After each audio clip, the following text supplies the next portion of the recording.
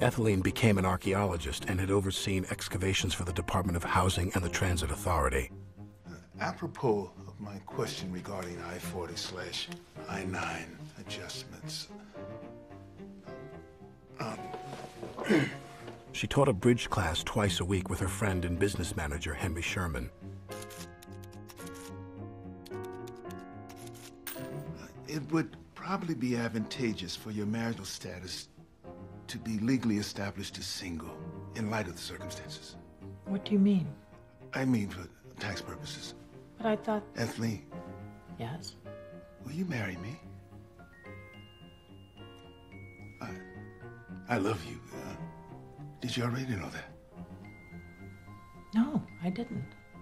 Since her separation from her husband, she had had many suitors.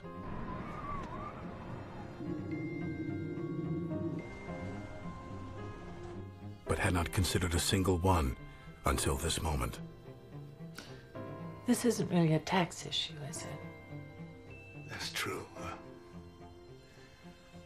I don't know why I put it that way.